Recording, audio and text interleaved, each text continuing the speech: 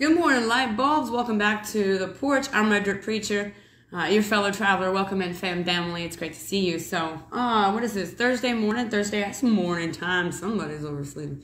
Good afternoon to you. So, we're going to start small, like we do. And right here, we're going to warm up a little bit, and then I'm going to take you guys to a little different location in my home. We're going to go to a different studio, and we're going to talk in depth. And I'm going to tell you a story about humility and being humble and courage, and in that is hope and fear. And the way I'm going to tell you that story is like, we're just going to go into like story time, and I'm going to tell you about Hope Harbor and Humble Harbor and people that live there. I'm going to turn it into a nice little cute story so we can all kind of grab a hold and understand. Anyway, that's going to be in just a minute. First, let's get through this work right now. You guys like the shirt? It says this backward. If you could read this backwards, you're loving it, right? So this shirt's illegal in 53 countries, 40 nations, and 13 hostile areas. And that is, all right, love and light, Jesus Christ, the one way, the Yahweh. So, Jesus is an outlaw.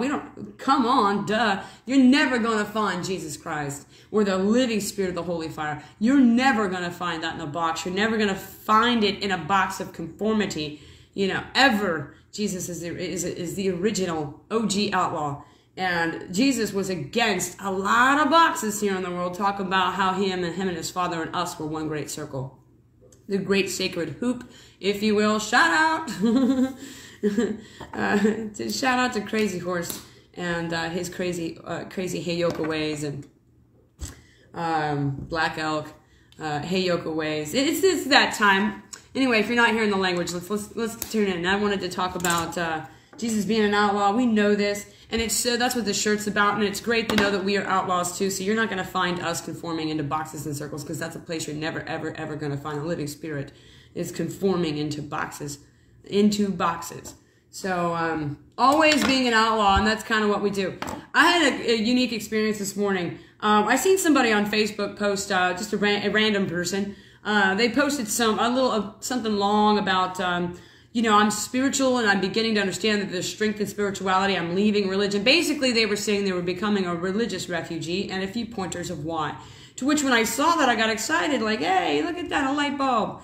So I went to the comment section and invited them to the porch, and I'm not sure how they took it, but I always love to go, hey, fellow traveler, welcome home. Oh my gosh, come sit with me. Because I don't know how lonely the last 7 years have been, or perhaps how lonely some of our lives have been up to this point. So it's really nice to find people that speak the same love language you do. It's your native tongue, So I really do come with open arms. So, but this other person on Facebook chimed in without even knowing who or what we are, and climbed all over me for being spam. For how dare you talk about your church? And I got choked on that, because this isn't my church. This isn't my church. This is God's church. It's the 1111 church. It's the light bulbs church. It's the energetic church. It does not belong to me. And I did not create it. This and a bunch of people like me were already lying around in the world as we are right now. I didn't do that. God made us like that. That's the reason I created the porch. With God navigating that, is because I couldn't find a place to be. I'm spiritual and I kept Jesus. Where's people like me? Bang your own gong, Whether it's the great mystery, the great spirit, universe, creator, you'll get there. I need to force feed. God's after his own people. This is going to be great. So, sit here and bang a drum. Anyway, I was not shocked at all, but always like, because it just shows the true character of what's still out there. Anyway, this lady jumped all over me for being spam, and we don't do churches. That's what this post is all about. Didn't you read it? We don't do religions. You need to go get off somewhere. And I thought it was, once she chided me for what she thought I wasn't or was, I came back to her and let her know that, if you even looked at the porch, you'll realize that it's just a spiritual light bulb. We're all just sitting here together in a big old circle, being the church out loud. You can have church anywhere you are. Church isn't a building. Church is a feeling. It's an emotion.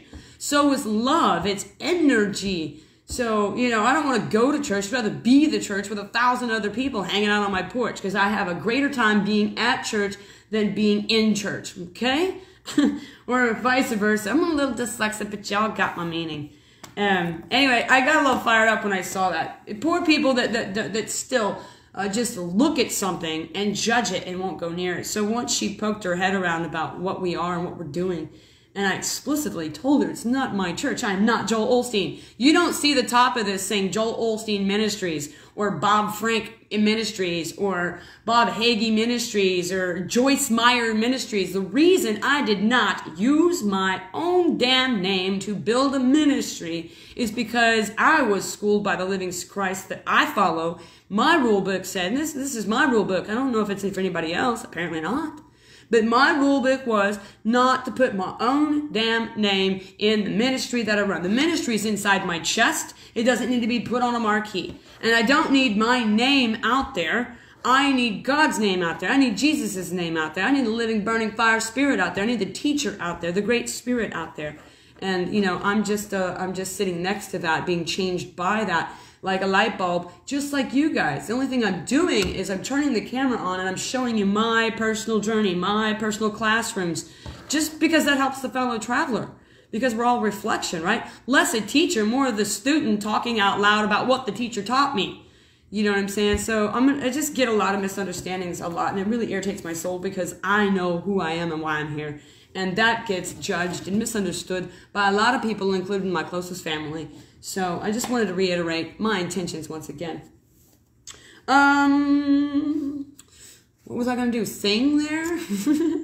I had a little run-in with my 9-year-old, so we're going to talk about that real fast. If you don't have kids, jump off. If you know somebody with kids, perhaps send this to them. I'm also going to link this video to the other group that I keep. It's called I shepherd over. It's called #InJake. I've mentioned it before. It's to represent conscious children, not parents becoming conscious to teach parents how to be, to raise conscious children. This group is for kids that are conscious. I have a 9 to 13-year-old. All 3 of my kids are conscious. And they have, I love to put that information up in the world for the other people to see. So the #InJake means not just a kid in power, and I believe that children should be empowered right where they stand. Adults, we're empowered. We're empowered by self-love. We're empowered by mindfulness. We're empowered by awareness and empathy, and these need to be taught to our children too. And so I'm all about empowering them where they stand. So anyway, I like to put videos up that make kids and parents stronger in faith, stronger in the spirit, and stronger in the walk.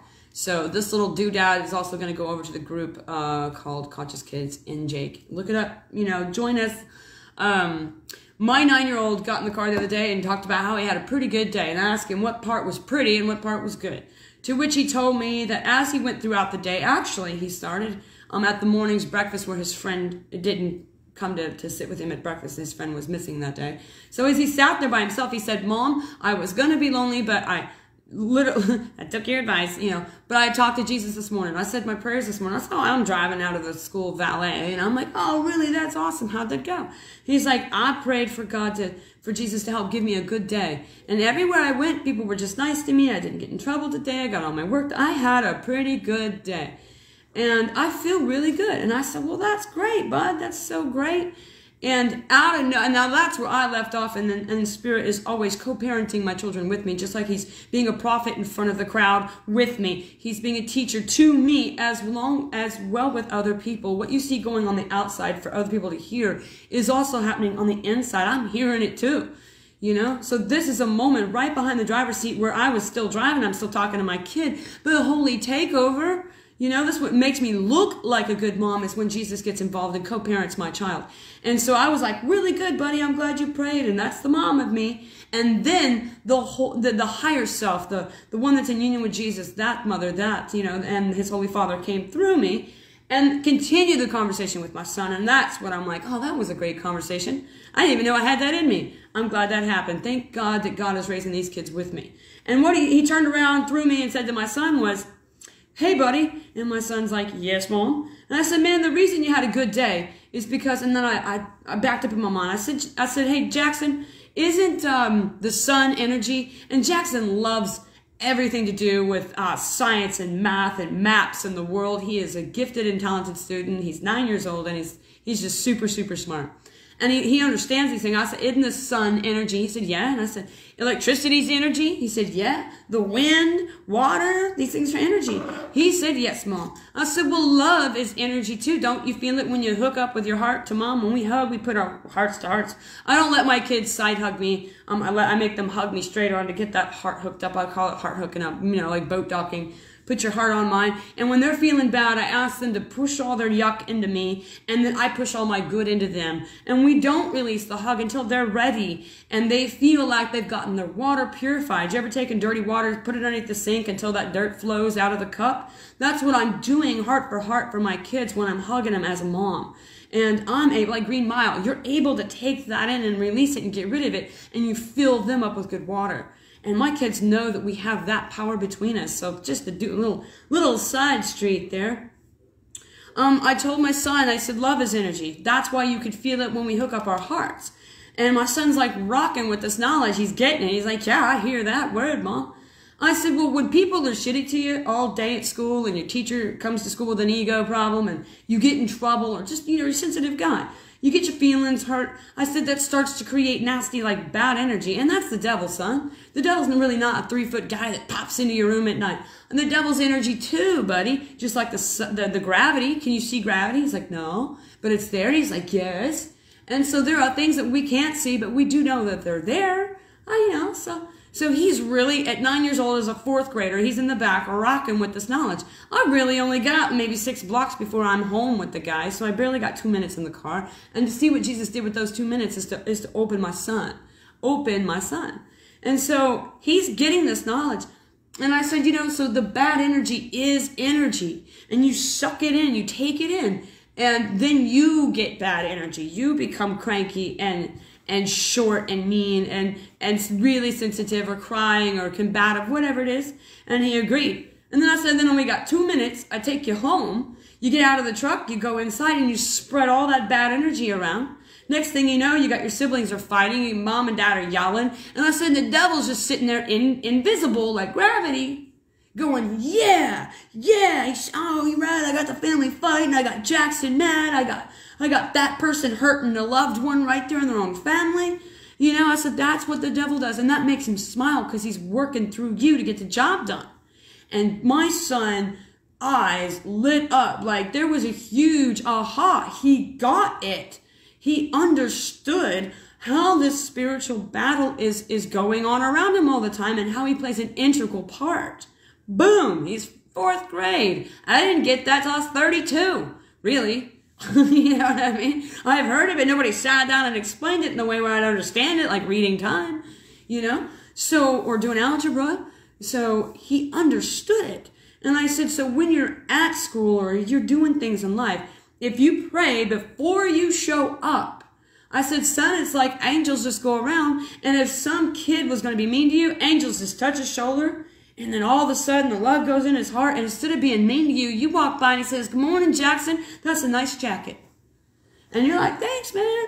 Just going on with your day thinking that God wasn't even involved. And you know, son, that if you pray before you go, that they're going to go before you and touch everything you're going to be around. So you're like, to have a pretty good day. And you're going to have a pretty good day. I said, so there are times where the devil might sneak in through a crack because devils are like octopus. You ever seen an octopus? They can fit in a mason jar. Jackson understood this. He's in 4th grade, I said, so it's kind of like the devil's an octopus. Sometimes he could sneak through little cracks in that nice, pretty good tunnel that you're hanging out in that you prayed to be in. I said, but when he does that, don't get mad at God and don't sit there and get invited to bad feeling town. And that's something else I tell my kids, the devil's always inviting you to bad feeling town. Come feel bad feelings with me for like 4 hours and ruin your own dinner, Kids fall for this shit every single day, if not 3 times a week. And I got to make my kids aware about the spiritual battle that they're in an integral part of. So telling Jackson that he has power and to be empowered in his daily life to control, to have a say-so in his own happiness, balance and peace and boundaries is pinnacle power to give to a child and to let them know that they can yield this power. So Jackson then started to understand how he was in the bench seat in the front. If he's not in the driver's seat and Jesus is driving, Jackson's in the passenger seat. That's where you want to be. And if you're not in the passenger seat, you're driving and Jesus is over there. You want to be in the bench seat up front, with the Lord. So Jackson started to understand how the devil can get through the cracks, and still, even on a pretty good day, something happens. Something gets pinched in you, your feelings, your pride, what have you, and you get invited at that nanosecond to go hang out with the devil in feel bad town. Run your own kind of day town. Don't do that, Jackson. Tell the devil to get behind you, go back to hell. I got better things to do. I'm above this. And tell yourself that I'm worth being happy for. I'm worth being happy for. So Jackson starts to go, oh my gosh, that's how you fight this off. So I'm going to stay happy. So he's going back to school today and he's telling me about these instances where he had a choice. And he's making that higher choice and how good it felt to tell the devil to get back to hell. You know what I mean? And it's hard for us in a carnal mind to be in a nice mood or a happy mood when we feel like somebody pinched us or did us wrong or violated our shoe tops. It's hard for us to turn around and be nice. You're actually like, how do you do that? I want to tell you off. Well, if you act like my son's acting, he didn't even see that. His ego just left the room without even so much a roll call. It's adults that have a hard time getting out of that ego, that carnal mind that says, I want to tell them off. I want to flip them off. Come here, almost. Telling Jackson, who's 9 years old, hey, bud, don't spend time in that town. Just turn around and tell the devil to get the hell out. So he's more apt to turn around with kindness or just turn around and give you his back, okay? Because he doesn't want to stay in bad conversations that make him feel bad. He's in ownership of his own nervous system. He's ownership of his own ADT and peace. And he's starting to get this in the 4th grade. Hallelujah, Jesus Christ. So Jackson didn't even see the ego in it. He doesn't think for a second, well, no, wait. I'll do that nice thing in a minute, but right now I tell them off first, and then I'll go and be in a higher way. No, you don't need to tell them off. Just be in a happy place all the time. Somebody does some shit, you can say, you know what? I don't like how that made me feel. That made me feel this way. I'm not going to roll with that and turn around and give them your back and walk off. That's boundaries, son. Not being rude. It's intellectual for you to do that. So my son at 9 years old and in 4th grade just realized the beginning out the stages, and you can't give it to him all at once. He's 9, but he can start being a soldier in his own life, battling these spiritual attacks and these spiritual warfare, these emotional invitation systems that the devil has for us. These types of things that take us a lifetime, if not most of our lives, to kind of crack open and decode. And I'm really proud of Jesus here for co-parenting through me, and that he turned around at this moment where I was done being a mom. I was like, I'm glad you prayed for school, buddy, and I'm glad you had a great day. Back to driving. Jesus was the one that turned around and continued to be a parent to my child and had this 2-minute conversation with him where he was like, you know what? This is energy, and this is energy, and this is energy. You get it? And he's like, yeah, I get it. This is bad energy, bad energy, bad energy. It becomes you, and then you spread it around. You get it? I got it. This is what good energy looks like and how you obtain it and keep it and how it serves you for the rest of the day. You get it? You got it? And Jackson's back there just like, yep. So by the time we got in the driveway, Jackson he likes to repeat knowledge. He just got this the way he is. So he puts his jackpack, on, and we're walking to the front door, and Jack goes, hey, Mom, so pretty much I'm the CEO of my own town, and I get to say what goes on around here, and I can't control the world, but if the world does me a certain way, I can control to walk away and keep it with Jesus and tell the devil to get away from me. Yes, sir. Don't spend your time telling other people where to get off. Turn around, look down, tell the devil to get back to his own damn town. And you're not going there. You're not telling them off. You're not going to some nasty town. You're turning around. And your values are not out of your mouth because you have to scream what you're worth to someone. Your values are printed on the back of the t-shirt. Nobody's going to see it with your mouth moving like this when you're facing a person going, I'm worth this and I'm valuable and I'm this. They're not going to hear you. They're going to hear you the moment you turn around because the values are printed on the back. And they read that as you're walking away. That's a very powerful thing. So I let Jack know that his values are actually on his backside. And no one's going to see your values or your boundaries if you're standing there fully frontal in front of them with your mouth moving. You got to turn around. And that's not our fault that people are like that. It's just the way that it is. And, so my son was a whole hell of a lot empowered and not just a kid. I'm empowered in the Spirit just as much as an adult can be. Don't send me down to children's church and have me color some stuff that I half-ass understand. You should have me in a spiritual church and learn it with my 33-year-old mother and my 15-year-old sister and my 61-year-old friend. I should be in a spiritual church learning with everybody else the same ages and stages, and we should all get the same power at the same time, leaving no one behind, even if they're 42 inches tall, or if they're ignorant as hell. He's not leaving nobody behind. And that's why this spiritual church that we have between us that is of the Lord's, I'm just navigating with him, and I'm just driving. And he's telling me where to drive. Sorry you guys can't see him, and it looks like I own this church, and it's all me. It's not, it's him. Okay, it was him long before I even showed up. It was him. So I just got a light bulb on for what God's doing. And if you have children, it is definitely in my heart to take these moments like this and kind of be the porch junior, because there's moments like, I talk about moments that happen in my life and where I learn in the Spirit on the porch all the time. They're of my own experience, my own life. I'm spiritual storytelling in a Heyoka way. I'd like to take that same spiritual storytelling over onto NJ, because I do have living experiences with 3 different sets of kids, girls and boys from 9 to 13 on the daily, on the weekly, on the monthly. And there's so much mana there. And it's just little things. And I'm not the only one raising kids, empowered children around the world. So God said, and he did tell me, so I'm acting out of obedience, not out of ego. God did tell me to create NJ and go over there and basically do the same thing, but do it for children.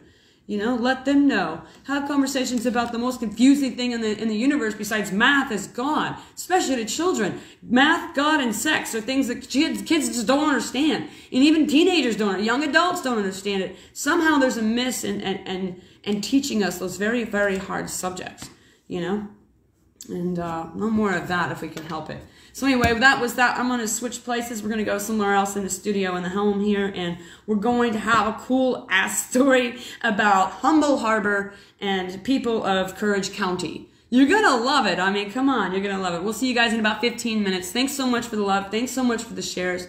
And we'll see you in just a little bit. Like I say, stay kind and stay the hell out of your mind.